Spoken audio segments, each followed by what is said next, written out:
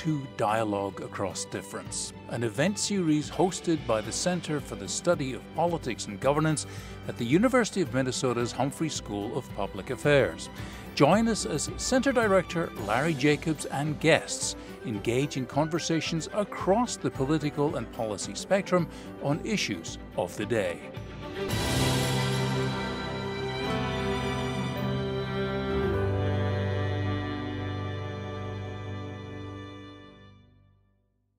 Thank you for joining us. I'm Larry Jacobs. I am a faculty member here at the Humphrey School of Public Affairs, which is the University of Minnesota School of Public Affairs. And we're delighted to have this terrific conversation today. If you're following us online, we want you to participate. We've got a bunch of questions here have already been submitted, and we'll be getting to many of them. You'll see at the bottom of your screen, there's a Q&A button. Click that, and we'll get your questions and get them part of our conversation today. Also, you'll see that there's a live transcript feature at the bottom of the screen. Click that if you'd like to be using that as well. Welcome to what's happening at the Minnesota Legislature. We're joined today by two of the most respected and knowledgeable political reporters at the Capitol here in Minnesota. First, I'd like to thank and welcome Brian Bakst, who's been covering Minnesota politics for a quarter of a century. Yeah, hard to believe. It is hard to believe. He's such a young guy. He's currently the Capitol correspondent for Minnesota Public Radio, and he's been doing that since 2016. Before that, he was at the Associated Press.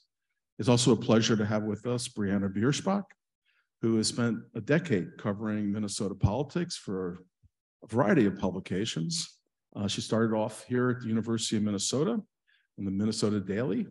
She has also worked for or submitted stories for Pioneer Press, MinPost, Associated Press, the Minneapolis-St. Paul Business Journal, Minnesota Public Radio News, and currently is with the Star Tribune. And I have to say, Briana Bierschbach is one of the most popular instructors here at the Humphrey School. She teaches a course on the governing process at the Capitol. Looking around the room, I can see some of her students. The course is so popular that we've had to limit enrollment because there's just so much that we can ask from a full-time, hardworking journalist to do. So a special thanks for doing that for the school. We appreciate it. Well, let's just jump right into the conversation. I'm hearing a lot of very strong characterizations of what it's like at the Capitol. Having been there several times in the last few weeks, there is a buzz, people frantically running around, and there are a lot of meetings. People have been at it already since Election Day in terms of putting bills in. This is unusual. Usually it's kind of session gets going and there's a ramp up period and there's a little bit of a relaxation and smiles. And this feels like really just an extraordinary amount of action. Brian Bakst, how would you describe what's going on? What's the best way to get a handle on the magnitude and scope of legislating at the Capitol? It's exhausting. I mean, this is unlike any session I've covered. As you mentioned, I've covered my 25th session now. And it's the pace, the number of major policy and other, initial budget bills that they've already pushed through, and they're continuing to push through. Every week, it seems like we're getting another big vote on a big bill. And I think that's interesting because this is different than the last time that there was a one-party rule at the Capitol in 2012 and 2013 and 2014. Democrats, they feel like they missed opportunities in that time. They didn't highlight their achievements or do them in ways that the public could pay attention. And if you're looking at the bills that have passed so far, a lot of them are easy to encapsulate in a headline. Free school lunches, abortion protections, and I'm probably missing driver's licenses for all, voting rights restoration. These are things that they want to showcase. And so they're not leaving them to the very end, when it's lumped in with everything else, it's hard to untangle what they actually did in the session. So it's very deliberate that what they're doing, the way they're doing it is very deliberate this time. And they feel like the public might reward them for doing things and getting away from the gridlock that had encapsulated the Capitol for a while. Briana Bierschbach, there's a lot going on. As a working journalist trying to track all this action at the Capitol, you have the bill signings by the governor, you've got votes on the floor, but of course there's a lot more going on. Mm-hmm. How do you get your arms around what's happening at the Capitol? It almost seems impossible. It's so sprawling. Yeah, and that doesn't even include the many press conferences that are held every single day down the hall from our offices. I mean, I would say some days, 4 or 5 right in a row. I mean, you kind of have to you have to keep your pulse on everything. We do a lot of, I check the schedules every single night and every single morning to see what bills are being heard that we're maybe not getting press releases about. I mean, there are some big changes that aren't necessarily coming to or being highlighted by the majorities. And I think that that's important to know, what bills maybe aren't getting a bill signing right away, but are going to be teed up for the budget conversation a little bit later in session, or even next year. Democrats are going to have, if there is no special election or change in the Senate control for any reason, they only control that chamber by a single vote, they're going to have the majority next year as well, which is a non-budgeting year, which could mean a lot of policy issues are teed up for that time too. A lot of the legislation that's passed, and there have been 13 bills that the governor signed already, have been quite partisan. They've been party line votes, DFL on one side, Republicans on the other, opening up driver's license regardless immigration status, voting rights to formerly incarcerated, and others, to some extent the abortion vote. These have been very partisan votes. Have there been, moments of bipartisanship where you would say to tell this story only as Democrats versus Republicans would be a bit of a misstatement or an exaggeration? Sure. Some of the bills that have passed already this year, the tax conformity bill that passed almost unanimously, the bill related to unemployment benefits for laid off Iron Range miners that passed with broad support. There's the bill that passed last week, the Native American child welfare bill, which deals with foster children of Native American children, of Native American families. That passed with very little opposition. There's been a handful, maybe 6 or 7 bills that have had buy-in. Even yesterday, the school lunch bill had 4 Republicans cross over. It had a couple crossover in the House as well. So I mean, they're not entirely partisan. They're largely, they've been one-sided, but there have been some members that are they see that it's going to happen and they want to feel like they're not on the outside looking on things that could be used against them next election cycle. And we did see Republicans put up votes for a bonding bill on the House floor. I mean, it's unclear if that's going to go anywhere in the Senate, but I think that shows there's new leadership in the minority in the House. Lisa Damath is now the minority leader, and I think she's trying to work with Democrats where she can, as Brian said, because if they don't, they might not get any input on any bills at all. So she's been very careful about how much she criticizes the Democrats as they're moving policies ahead that they might want to make some changes on, which has been interesting to watch, I think, in a contrast from the former leadership, which might have, some Republicans are of the mind that if you're in the minority, you need to sort of, go on the attack and really create a stark contrast. And that is happening, but there are also, some in leadership of the mind that they should try to work together too. So the Republicans, just a year ago, when they had the majority in the Senate, it was also a very closely divided Senate. Where was that sense of bipartisanship then? Because we've seen over much of the last decade this gridlock, and the DFL argues we haven't gotten anything done. It's time to move things forward, and now we're seeing some evidence of bipartisanship on some bills. Why wasn't that there before? Well, there was far different philosophies at play, right? I mean, you had divided government, and that was their one place to say, this is our vision for Minnesota. You know, we're going to go big on the tax cuts, whereas you might want to, at the time, I think it was a $9 billion surplus, you might want to spend most of that. We want to put a lot of it towards tax cuts. So there was the bedrock divides were much deeper this time, because the Democrats have set the agenda and get to set the agenda as the party in control. They're basically steering things in their direction. The Republicans are trying to figure out how they can work on the margins or even help shape some of these big bills that we're going to see in the months to come. And before, because of divided government, we would see all the agreements sort of pile up at the end. You know, I think that that's a big difference from what we're seeing now. Democrats are moving bills quickly. Republicans have to sort of work in the process that it exists. Whereas before, everything was a negotiation tactic or a piece that you could, you know, you wanted to hold on to as long as you could to get as much as you could out of that. This is a great example of what it means to control the agenda. Because when you had divided government in the legislature, it was hard for the Democrats to steer towards areas where there might have been bipartisanship. Now, you know, the Democrats are able to do that. But we are quickly coming upon some of the hard work, and maybe we could get some updates from you on some of the big pieces of legislation in no particular order. There is bills moving on paid family and medical leave. Brian, do you have a sense of where that is and what are the prospects of its passing? I think that's one that you will see pass. It's just a matter of what the final form looks like. It's a huge priority item for Minnesota Democrats. It's House File 2 and Senate File 2, meaning they put it pretty high up the list.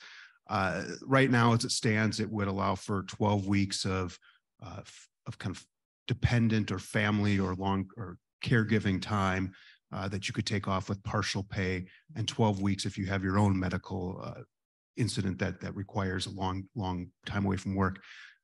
I would imagine that some of those weeks might get narrowed some, because that's been a lot of especially the greater Minnesota members, they're getting hammered when they go home by their small businesses about whether they're going to be able to carry this out. And so that one, the surplus helps there because they can seed that fund. They can, you know, they don't have to implement the tax right away. So what they want to do is they want to have a payroll tax that will eventually support the benefits, but they want to make it so when that blinks on, the benefits are also coming out. In other states, they've had to put the tax in place and it might be years before the benefits get seen. And they're trying to avoid that type of situation.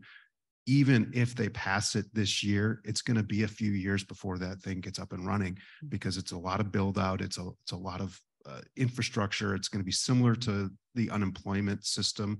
And so whether it's done in-house or they bring an outside vendor on, is still to be determined. But that's when they want to get done now, because they want it in place in short order. And Briana Bierschbach, there's also legislation moving to provide statewide renter assistance. It exists in some areas in the state, but it's not statewide. Do you have a sense of where that is currently? I mean, I think you're going to see something happen on that issue. Like Brian said, this year, the numbers are a little bit different depending on, you know, the House proposal versus the governor's proposal. But I do think, again, this is something that might end up getting worked into the budget conversation. I mean, there are standalone bills, you know, but that also might end up in a broader funding package, I think, down the line. But we're talking about quite a bit of money, you know, in the billions of dollars of some of these proposals, and that might chip away at some things that they want to do in other areas, education spending, you know, tax cuts and credits. So I wonder if that number might come down from some of the top line numbers that we're seeing, but I do think something will happen. Another bill, I'd be curious, both of your thoughts on this, is to legalize marijuana. There was a low potency piece of legislation that, depending who you talk to, snuck through last session. And there's some interest, including last night, in making sure there's regulation of that. But then there's, you know, more of a major push to legalize recreational marijuana. Brian Bakst, where are we on that legislation? It's been through pretty much every committee and might go back through some committees again. In fact, it will go back through some committees again and still might be weeks or longer away from action on either floor. That one's been interesting to watch. I mean, it's been taking shape in real time. You can actually see the bill morphing as it goes along. Just yesterday, the House sponsor committed to changing the possession limits, right? The way it was initially drafted, you could have 8 plants, 4 flowering at once in your house and up to 5 pounds of flowered cannabis. He committed to changing that to 1.5 pounds. And you know, it's still a lot and it's still a big shift, but you could see that they're trying to figure out what levers they can pull to get maybe wavering lawmakers on board. That one will probably be a bipartisan vote in the end in the House. It has been in the past. The Senate, who knows? We might not even see a vote in the Senate this year. I think everything they're working toward would suggest they want one, but it could be one of those that slide into another session. They wouldn't have to start over next year. Everything they do this year kind of picks up where they left off last year. So the more work they get done this year, the more they'll be able to just charge through the gate again next year. And Briana Bierschbach, the DFL margin in the House is 6 seats. It's, no one would characterize that as a large margin, but they have more than the Senate where it's just a 1-seat DFL majority. What is the sticking point? What are the concerns of the DFLers who appear to be on the fence with regards to legalizing marijuana? I think one of the questions is especially in some of these swing districts and really close seats in the Senate where that helped give them the majority. I think they're hearing from their local law enforcement that have concerns about how it's going to be policed, you know, and just their concerns about people on the roads. Those have been brought up in a lot of committees, and a couple of my colleagues did a story the other day checking in where folks were at on that. And that was one thing that most people brought up, which was concerns from some constituents and some businesses, but definitely law enforcement having, you know, come to them and talked about this. And these members are not saying what they're going to do on this. And it's not just one, it's several. So it'll come down to their concerns being addressed if it'll pass or not, each and every one of theirs, because all of their votes matter. So some of the votes that the DFL is taking are clearly policies in which the party ran and there's large support. The initial bill on abortion access, this was something the DFL ran on, knocked on doors about. But then you get into a set of issues where it's more complicated. And legalizing marijuana is one of those, and some of the others are as well. And I want to ask you about gun control, because, you know, that's an area where, you know, it too is complicated, and it's raising some real challenges for the DFL putting together majorities and figuring out what goes in the bill. Brian Bakst, have you been following the gun control debate? Yeah, there are probably 3 or 4 DFL senators who are really nervous about this one.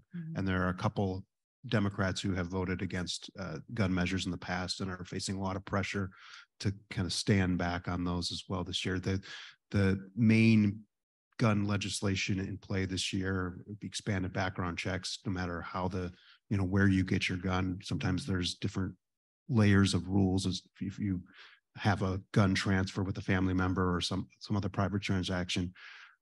There is the red flag proposal. That's the one where law enforcement could temporarily revoke your guns if you're in crisis and a family member or another person gets a judge to say that you shouldn't have a gun.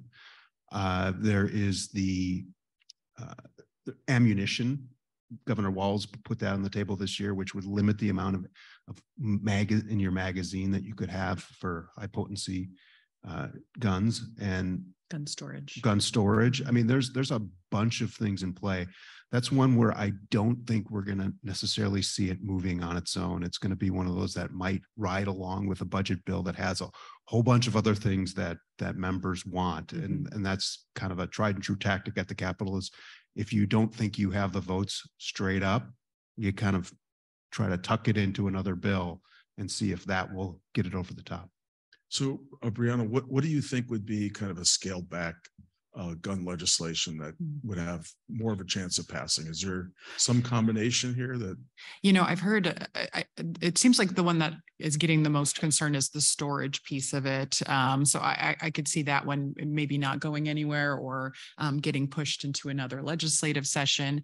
But I think that the red flag piece is probably the one where, I could see every member potentially supporting if, because I think that is, when you talk to people on both sides, there's concern about if someone seems to be a danger to themselves or to others, how do you address that situation so you don't let it get into a situation where they bring a firearm into a public place and use it. So I do think that that is probably the most likely change we could see getting through this legislature. Social Security benefits go out. Seniors rely on them. It's been an extraordinarily effective program. There has been talk about ending or partially suspending the tax on Social Security benefits for everybody, or maybe just for the affluent. Brian Bakst, where do you think that is? That's one of the interesting ones we're going to be watching as the budget takes shape. And it's another one where having total control of the legislature matters, because Democrats are going to be able to kind of game this out a little bit more than they would if they were, only had control of one chamber. Where in the Senate, they've got 3 or 4 members who ran on total elimination of that tax on state tax and Social Security benefits. They're going to be able to give their members that vote. They might fashion a tax bill that includes the total elimination. And then when they go to match it up with a differing House version that might be more limited, they'll try to figure out a middle ground, but their members will have at least some vote to give them political cover. It's an expensive proposition. It's about $1.2 billion, $1.3 billion for every 2 years of the budget, and will grow as the population gets older.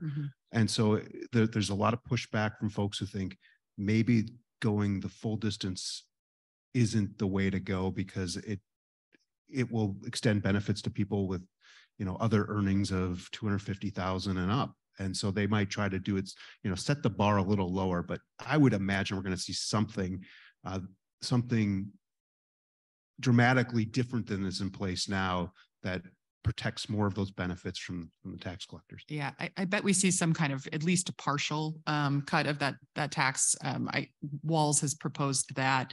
But yeah, as Brian said, the Democrats are sort of in a tough position because they had this deal in divided government at the end of session that included a full repeal. And then when Democrats said Republicans walked away from that deal, they then went on the campaign trail and said, we were there, we were ready to cut your Social Security taxes, but Republicans walked away, and now they have all the power. And so there's a lot of pressure. 10 Senate Democrats at least have put their names on bills for full repeal. So I think they're going to come in with that as their position, and it might change the negotiations, but they might get the vote that Brian mentioned. The kind of the tenor and the direction of the session seems to be DFL's moving its party agenda. And with each passing week, they're getting to a spot where they've got to make choices. And it's going to be money choices. So here we're talking about, how much of a hole will the suspending or terminating of the tax and Social Security. That's going to cost money in terms of not getting that revenue versus spending on education or other priorities. As you move closer to end of session, you got to make choices, and they're going to put DFLers at each other's throats. I mean, there's no doubt that there's going to be disagreements. And you think about Walz's tax plan. I mean, he has a partial repeal, but he also has tax credits for families to help them pay for childcare. He has a new tax credit that would give families under a certain income, $1,000 to $3,000 in their pockets. He wants his direct checks. I mean, those together cost somewhere close around, and then a few other things, $4 to $5 billion. So I think that when you think about that, plus education spending, plus all renters, aid for renters or people who are unhoused, I think that you're going to be in a situation where it's 17.5 seems small, and they're going to have to make some tough choices. And I wonder if we're going to see those conversations or any of those choices happen, or if it's all going to be worked out behind closed doors and suddenly they emerge with a deal. Yeah, that $17.5 billion surplus, that's a big number and it's on everyone's radar. When you break it down, 12 billion of that is one time, which means that once they spend it, it's gone. 5 billion to 6 billion is in there for the duration, which means that they can rely on it as they set the budget. So that $6 billion is really the number where the Social Security has to come into play. The education, where they're talking about 5% more per year in per student allowances, that's going to be in there. There's childcare. This session, I think one of the things to watch is I think childcare is going to be it's in for a generational change in terms of the investment that they make in both access and affordability. And that's one area where there seems to be bipartisan buy-in, is that a lot of members from greater Minnesota in particular, they realize it's a workforce issue, that their companies are having trouble recruiting people because there's not enough childcare capacity in their areas. And so that will be one area where I think both parties decide that they need to make investments there. Environment and housing. I mean, there's just a ton of things out there that are competing for that small slice. So it's very interesting, again, as we move along here, and it looks like it's a DFL juggernaut passing these major bills up to number 13. And they are significant. On the other hand, there is, as you're both describing, some very significant disagreements and divisions. And those disagreements and divisions are most likely to become very apparent as we move into the budget, what to spend money on. And maybe childcare moves to the front of the line, maybe not. Maybe there'll be, issues, Social Security, some of the spending on housing. There's some very strong advocates. Let me ask you about another issue, which seems to be getting a lot of, it's a complex issue, which there are different views among DFL, which is abortion. It was one of the first bills passed was to guarantee access to abortion. But now there's more legislation, particularly two different directions that's aiming at up to 30 different provisions in current Minnesota law to strip them out. Some of the provisions are things like late-term abortions, which are very, very rare in Minnesota, but still it's a prohibition. How do you see that issue playing out? Is this going to create a split among the DFL, or do you think the DFL will be able to pass something else that provides that broader protection of access? I think there is a split, maybe not a split, but there are some detractors to that bill already that are voicing their concerns behind the scenes. I think Democrats have argued that bill, which would repeal a number of provisions, some of them have been struck down by court cases, right? Both the one last summer and then some, many decades ago. But they do go further than that. Do they also get rid of, Min posted a great story recently on how it would get rid of the report that the state puts out every year on the number of abortions, where the residents from the state or from outside of the state, data that the proponents who want to eliminate the risk report say is invasive when these questions are asked, and this isn't required in other kind of healthcare that people get. But myself and other reporters have been using this information to sort of talk about, to lay out facts about when abortions happen in the state, as this conversation about, second and third trimester abortions are being talked about around codifying rights. So we can use that data to, potentially dispel some misinformation about that. So it's interesting. I do sense that there's some debate going on behind the scenes. That's another one where, maybe it will, get to the floor and they'll have already worked out all of those concerns and amended it in committee, or maybe it won't this session. There's another bill that would also protect providers and patients trying to travel or who are traveling here, people who are traveling here and providers who provide them care, because in some states there's a lot more confusion about laws that might allow citizens to sue providers who allow people to come across state lines. So, you know, I do think we thought we were going to see votes on those already, especially in the House, where Melissa Hortman promised, you know, a vote in February. We're not seeing that. So I think you know already that there are some concerns and some changes being made behind the scenes.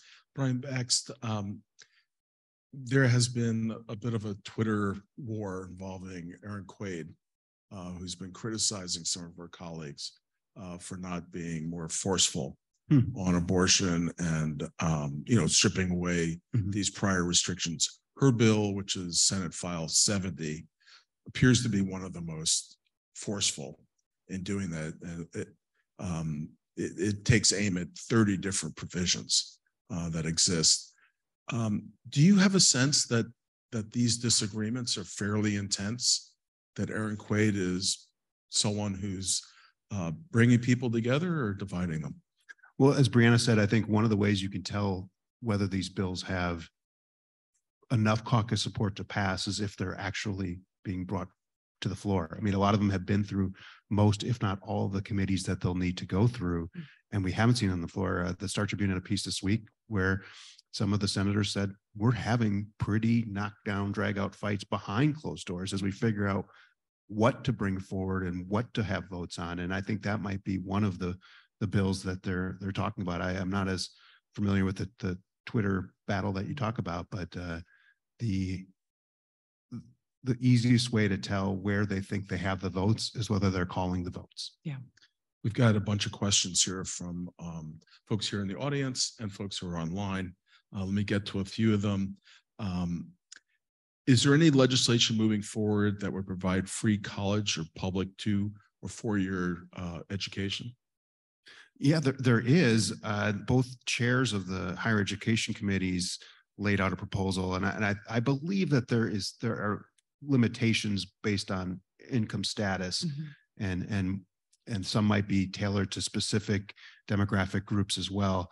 I would imagine that we'll see something that at least gets the ball moving in that direction, given that both chairs of the higher education committees are advocates for that type of proposal. Briana, another question about progress or likely progress in eliminating qualified immunity for police officers. Are you seeing much on that? I don't know of a bill. Do you?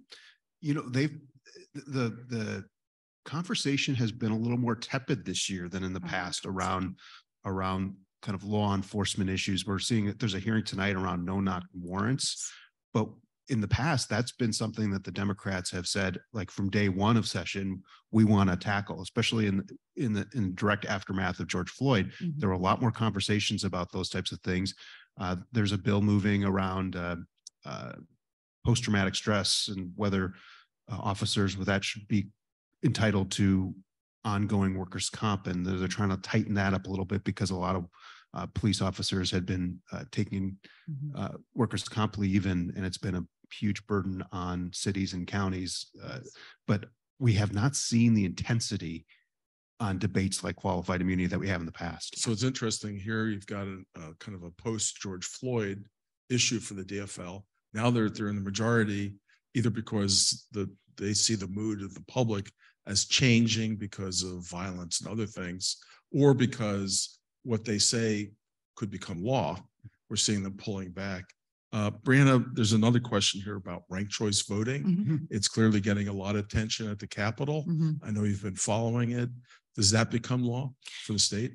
I think that it's already cleared a Senate committee, and it's up in the House on Friday, actually. And the chair of that committee does support it, but I am hearing some concerns from Democrats who, quietly are saying that they're worried that this is too fast. This would be a big change to a complete overhaul of the way we elect candidates in the state. And it's a state that already has very high turnout. It's a more complicated system. And under the proposal, you could have a situation where some cities are still using a plurality or the system we use now, whereas the state moves into a ranked choice voting system for federal, statewide, and legislative offices. So there's concerns. I get the sense that some people are maybe throwing a little cold water or pumping the brakes behind the scenes on that. But, I think Democrats have been the group behind this, has been pushing to get more Democrats in support of it kind of quietly behind the scenes for many years. Speaker Melissa Hortman was a co-sponsor, the 35th sponsor on the bill in the House. So there are a lot of Democrats who've pledged over the years to support this idea. I think it won't happen anytime too soon. I think even the bill that's moving right now, amendment was made recently so that it had previously said, around the 2026 election, we would use this statewide. That's now being tweaked to say a task force would deliver recommendations no later than 2027. So I think that if it does happen, it would be pushed to later in this decade. And I think there's a lot of, even though more and more cities with bigger populations move to this, Minneapolis, St. Paul, Bloomington is coming on board soon, Duluth. Yeah. I think a lot of voters still don't quite understand it. And there's a lot of voter education that the advocates are going to have to do. And the interesting thing about the Minnesota proposal is there would still be primaries, which is one of the things that ranked choice voting in other places has been used to avoid. Is it's that there will be a couple folks in town on Friday, I think, Congressman Dean Phillips and his colleague from Alaska, Representative Pelota. Is Pelota? Peltola? Pelota. And she was elected by and large because there was multiple Republicans on the ballot where she had more or less a kind of a franchise on the DFL, the Democratic vote in that state. So it'll be interesting to see if that primary and general election in ranked choice voting remains. But as Briana said, some of the ranked choice voting folks were among the hardest door knockers. I went out with some candidates in key legislative races, and they were there with their orange shirts. So they have some allies at the Capitol. And I will add, though, that people are frustrated with the division we see in politics, right? And that's something that ranked choice voting supporters say that they're trying to address, right? By having to rank candidates, people who are extreme are penalized because they're not going to get second and third choice rankings. So you're seeing and hearing people getting frustrated by increasingly negative campaigns, increasingly polarized campaigns. I was trying to imagine if last fall's governor race had been held with ranked choice voting, would there have been less attacks, on Walz's COVID policies or less attacks on Jensen's abortion positions? If they would want their supporters to potentially rank them second, or would no one have wanted to rank either candidate, on either side first or second? So, there's a frustration that a lot of people have that folks are trying to solve. It's just, it would be a major change. This is one of those areas where I've actually done research, particularly with a colleague in political science, Joanne Miller, and the proposal is sold on the problems that exist, but the extent to which ranked choice voting solves those specific problems or creates others. One of the things we found in research we did on the Minneapolis use of ranked choice voting is that participation by voters of color, lower income, appeared to be less extensive than those who were voters who were white and from more affluent areas. And I know that's a concern in some of the communities of color. What does this mean in terms of equity and broad voter participation? So we're going to follow that. It sounds like this is a hot topic.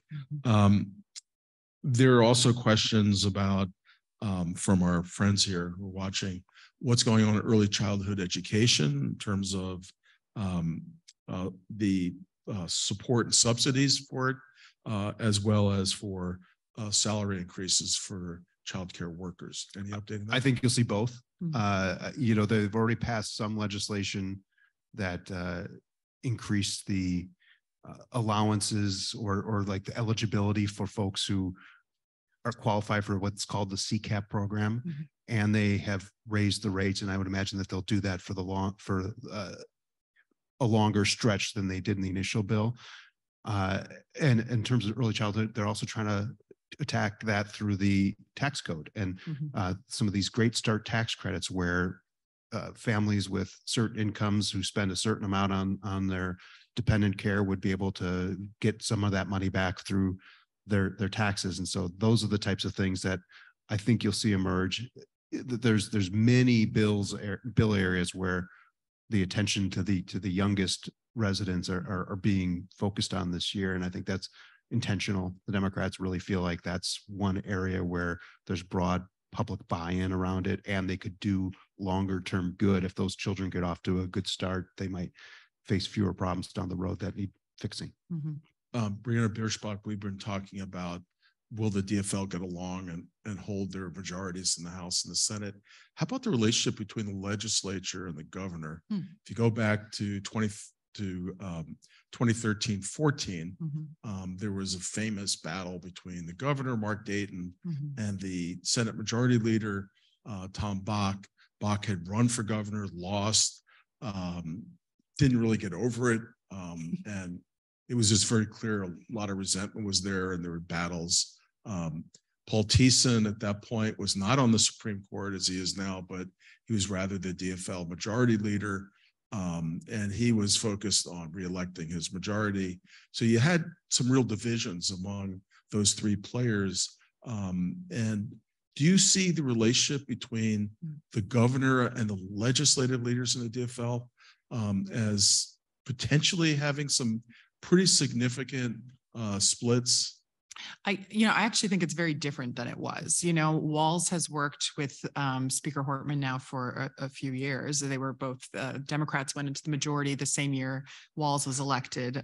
So the House and Walz have been closely aligned for some time, and they've been sort of working together and became allies because Republicans controlled the Senate, or very close allies. And it's my understanding that they have a very good working relationship with Senator Kerry Dietzick, who is definitely seen as someone who works with both sides, is a sort of coalition builder. And I think that it'll, what I understand is that they're all kind of already talking quite a bit behind the scenes about where they agree, where they don't.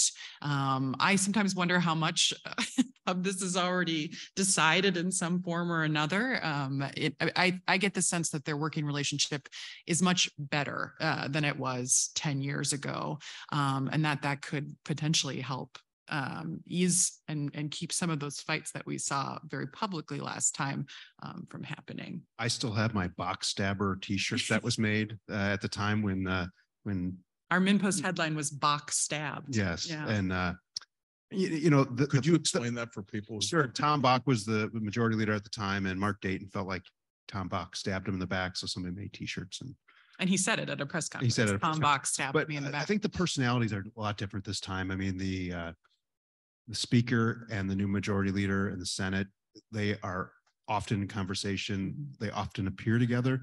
They're having weekly conversations, both at the legislative level and the staff level with the governor's office. You sometimes see coordination and messaging that, something is coming up that they will all be singing the same tune. And I think that's a lot different.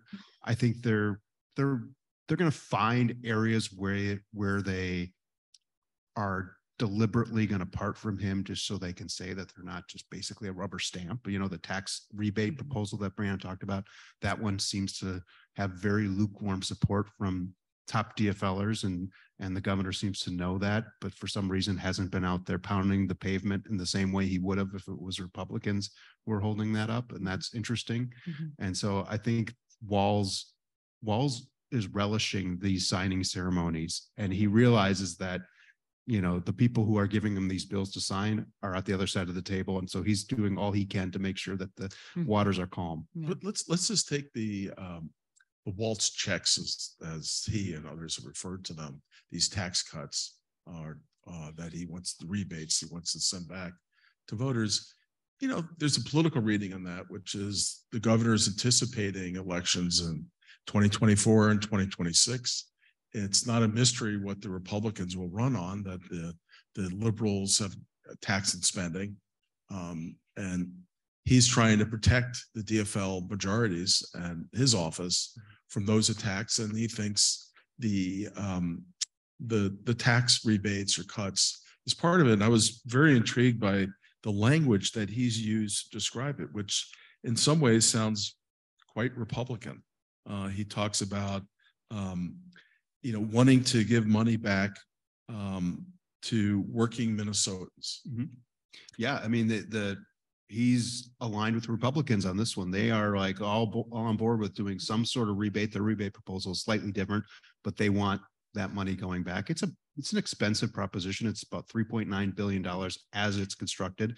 And that's even after he whittled it back some. Last year, the income threshold was much higher. This year, if you're a family making more than $150,000, you're probably not going to get one of these rebates. And it's hard to say they're checks right now because they're trying to figure out a way to do it where they would be able to send the money out without the federal government getting its share. So it's really still in progress. But the Walls people feel like this is a good use of one-time money because they're not dedicating the state to some sort of tax drawdown that will maybe handcuff them down the road. And I will say it is certainly Republicans have proposed this idea now too, but there are some very progressive Democrats, including Congresswoman Ilhan Omar, who support one-time checks because it's seen as a strong anti-poverty measure. It's seen as a way to put money immediately in the hands of people who need it, and they can figure out how to use it. And when you do have one-time money, and so much of it, this could be a good way to maybe tip some people who are in poverty over the edge. So maybe Representative Ilhan Omar's memo has not reached the DFL here in Minnesota. Maybe not. Let me ask you about the Fairview Sanford merger conversation. The university has jumped into this and is using it as an opportunity to make a further request to the legislature for funding. First, what do you think the legislature will do, if anything, on the merger? And secondly, how does the U's budget request faring at the Capitol? It's been interesting to see how engaged lawmakers have been around this merger and some of the hearings they've held where delays have been announced, partly because they and Attorney General Ellison and others are asking questions around this. And as you mentioned, the U didn't just shake its head and say, okay, they're saying we want something out of this as well. And they might get the legislature to pony up more money to buy back the hospital medical center and provide some sustenance funding for that in the future. I think that, again, if lawmakers are looking to put some one-time money towards something, they might look at the investment in the U as one that will pay off because so many doctors are trained at the U.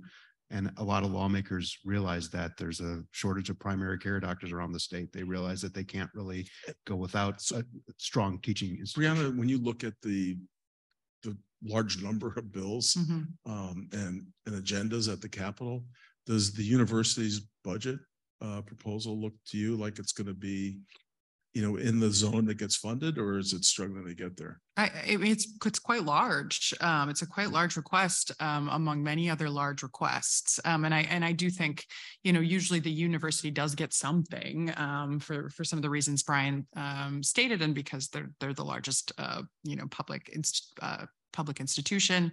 But I think that they're competing with a lot of proposals that might have more urgency for Democrats. As we've talked about, Democrats are really on the other end of the age spectrum when they are thinking about their priorities. They're thinking about children and families and early education and childcare. And I do think that some of those proposals are expensive and maybe getting more attention. I think we'll know a lot more tomorrow. The governor is due to lay out his budget revisions, and the U hospital acquisition was not in the first go round because it wasn't necessarily on the table then. If he puts at least some marker down there, it'll give you a good clue that top folks at the Capitol are thinking in that direction. Myron Franz used to be the governor's budget director is now at the university. One would assume that Myron has had a conversation with the governor, just knowing the way in which Myron is smart. Question from the audience: violent crime, carjackings, car thefts, all of them are up. What is the DFL legislature doing to keep the public safe? Briana? Yeah, I mean, we're seeing actually a bill specifically around the catalytic converter thefts that is close to signing. It's passed both the House and Senate. It's headed to the governor. So that's one of the big ones. You know, the governor is still pushing his proposal to basically pump 300 million, or is it larger now? That's one area where he says he's going to bump it up in the proposal. Bump it up in the proposal we see tomorrow, to go toward, basically would send it to local governments and to the communities themselves to decide how they want to spend it. And that could be used to hire more officers, kind of whatever way in which they would like to. The Democrats are moving a public safety proposal as well. It's not as robust of a conversation as Brian said before, but I would imagine with the large surplus that we have, we do see some money maybe going toward, and this is one that Walz continues to push and talk about, do see some money going toward local communities to beef up their own response to crimes that you just listed. Yeah, and I'll have to check in on the carjacking legislation. Last year, there were proposals that went pretty far along in the process to create a special carjacking crime and ramp up the penalties there. It was one of the things that kind of hung up the final deal, is the level of new punishment in the criminal justice realm that was among the bills that helped unravel the broader deal. And so I don't know necessarily that Democrats are going to go as far as Republicans proposed last year, but they might do something just to show that they're aware that it's an issue and people are talking about it. We've had a number of questions from folks online about the DFL living up to its agenda that it door knocked on, and questions about, is the DFL keeping Minnesota safe? Here's a piece that Mark Johnson, the Republican leader in the Senate here in Minnesota, published just a few days ago, in which he criticizes the DFL for allowing minors to get abortions and sterilization without parental consent. Steps in terms of the environment that's going to raise the cost of electricity, giving undocumented immigrants licenses or access to them, allowing felons to now vote. And the question I think that's put forward is, will there be a backlash? Or is the DFL going so far? Is this so extraordinary what they're doing that they're outstepping where you see the state is, Brian? You know, early in session, Republicans were concerted in the branding push. They were going to label this session and the things coming out of it as extreme. And I don't know if any of you listen to Minnesota Public Radio, but I put together a mashup of all the times, or some of the times. I couldn't get them all in there because it would have taken hours, but where the word extreme was packaged in a sentence about this bill, that bill, that bill. And you know, the next election is still a ways away, and it's going to be a presidential election. So that's going to drive everything. And I think the DFL right now is just figuring, we're going to pass these bills, and whatever repercussions come out of it, we'll deal with later. That they feel like they got some mandate from voters to do things on abortion, some things on climate, some things on maybe even marijuana, which is, you know, again, going to be a dicier one.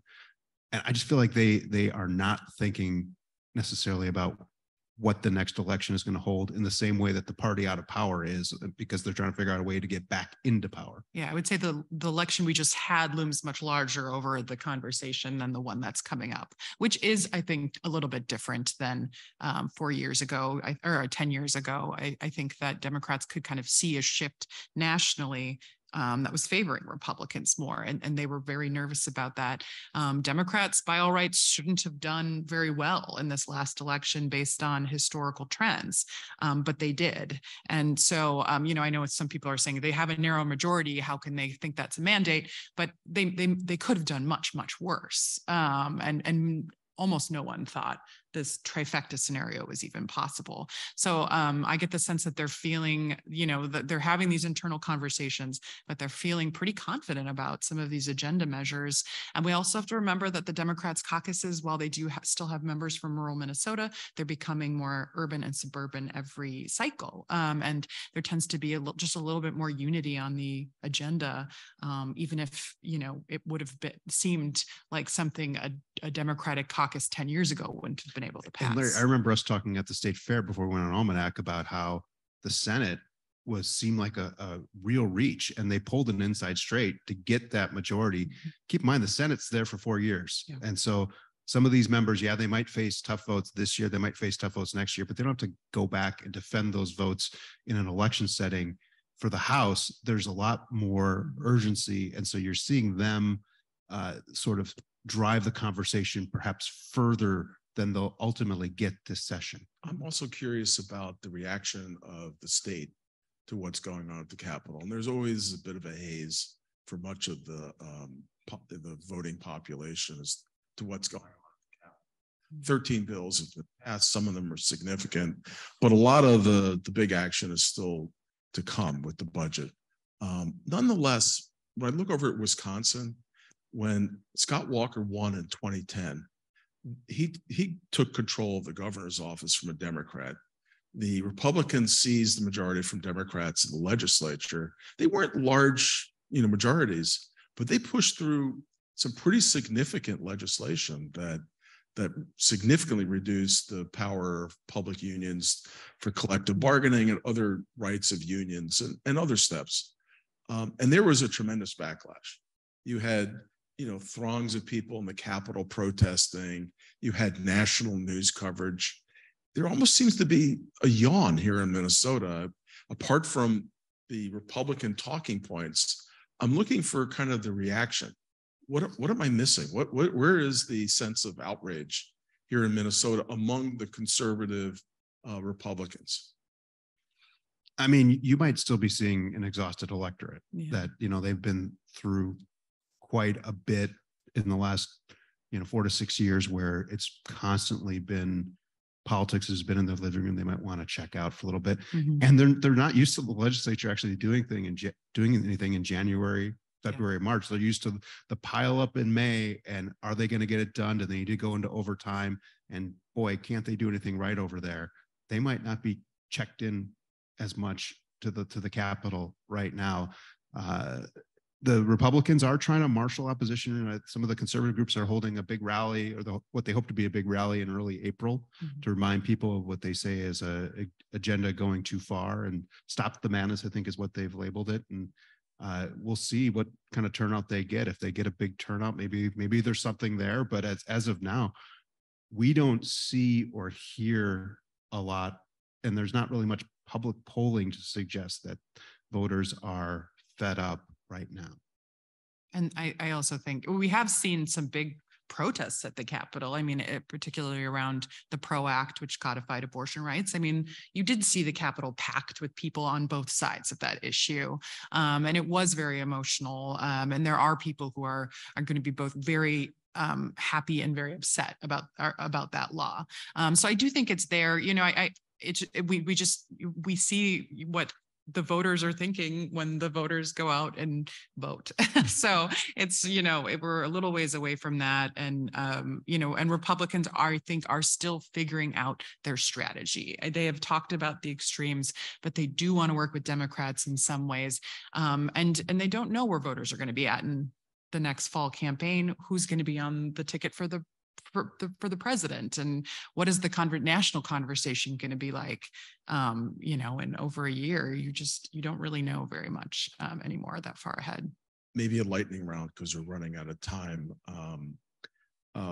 One of our friends here says, we haven't talked about climate, energy, or environmental legislation.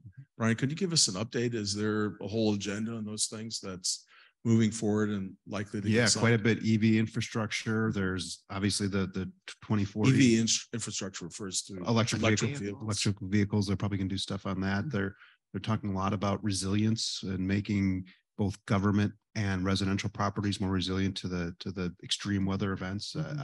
I think we'll see some stuff. It might not get the headlines. It might not get the coverage. We're attempting to cover as much as we can, but there's a lot going on.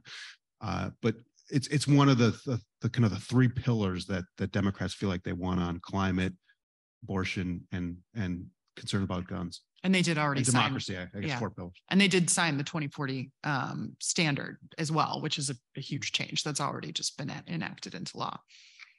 Could you just say a quick word about the 2040 standard? Yeah, it requires all energy from clean energy sources by 2040, which is a decade faster than some of the larger utilities. They had, some of them had said they were able to get there, but it's quicker than the state had originally intended. Ambitious goal with still some off ramps if they need it. Yeah.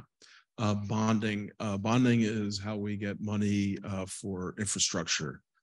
Schools, waterworks, roads, bridges, the full works. It hasn't happened for a couple of years because of the partisan bickering. This year, the House voted. There was Republican support for it. It's now come over to the Senate, and it's come to a screeching halt with the Republican Senate leader saying it's dead on arrival because for it to pass, you need 60% support. And it sounds like the Republicans are not going to be providing that. Briana, do you see a pathway forward here, or is this going to be year number 3? This is the 2022 bill, as Democrats are describing it. It's a deal that fell apart last year, and they're saying if this one doesn't work out, they could also just move on to a new package of projects. I do think that they really want to do something on this year. And there's been the go with you or without you. With or without you. Without you route proposed, which would mean Democrats could use cash because they've got a big surplus. They could just say, we're going to use cash in which we don't need Republican votes to help us pass. So this is another we'll know tomorrow thing because the bonding bill that passed it's actually a pair of bills, one cash, one borrowing, they're both on the docket for Senate consideration tomorrow. They need 7 Republicans to come over. We don't know if there are some of them there. Some have been involved in the negotiations, and we saw in the House 21 Republicans came over, which was 10 more than needed. And so that might be some indication that Republicans feel like this might be our only chance to get the projects we want. And if they go a solo route, they might cut out our projects. Final question. For folks who are following politics, it's pretty ugly, particularly if you watch Washington and you look at YouTube or just follow news stories. There's a lot of yelling and name calling and just flat out rudeness. In Minnesota, and I'm going to try out a proposition here. I'd be curious what you two think.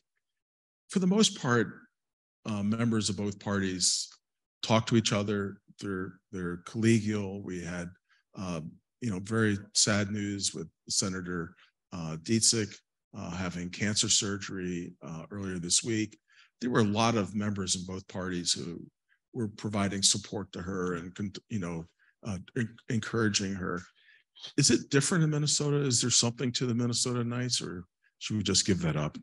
I think Minnesota Nice does extend to politics. I think it's also just a different, you certainly have folks who are sort of the more firebrands in each party, but you have more people somewhere, in the middle of that who really want to work together to pass things on both sides. And I think sometimes you hear in committee, things get heated and then, people back down and then they feel bad about it later. And, it's very Minnesotan, the sort of shucks mentality translates to politics. And we don't see the kind, we do see outbursts, but I don't see every day the kind of division that really cripples Washington from doing anything. And I think the incentive structure might be slightly different here, where it seems like this year in particular, the legislators that are doing stuff and getting things done, they're the ones who are getting a lot of the spotlight, where perhaps in, Washington, it's the ones who are maybe the loudest or say the most outrageous things. And maybe that has something to do with it. I personally try to keep my eye on the ball as much as I can and not get distracted by a wayward comment or something that builds attention for somebody who only wants attention. Right. And so, Thank you very much to both of you. This has been a terrific panel. If you want to know what's going on in Minnesota politics and the Capitol, this is where it was at. Also want to just let you know, we've got some great programs coming up. Senator Jeff Markley from Oregon will be here talking about his filibuster reform and other issues. That'll be Friday, March 24th at noon. We also have a program coming up April 19th on election audits. It's being, the lead presenter there is Jennifer Morell, who's one of the top people in the country on election audits. It's part of our pioneering program in election administration. Then coming up April 25th, we've got a fascinating program called Pushing Against Jim Crow, the amazing worlds of African-American fraternal organizations. And it's being presented by Theda Scotchpole, who's a renowned professor from Harvard and is based on her decades of research looking at voluntary associations. Thank you for joining us here, folks here and online. This program will be posted both on YouTube and as a podcast in a day or two, so you can look out for that. And finally, I want to just give a shout out to those of you who might be interested in supporting this program and other programs. We rely on that to keep this sort of terrific conversations going. Once again, Briana Bierschbach, Brian Bakst, thank you so much for joining us. Thanks.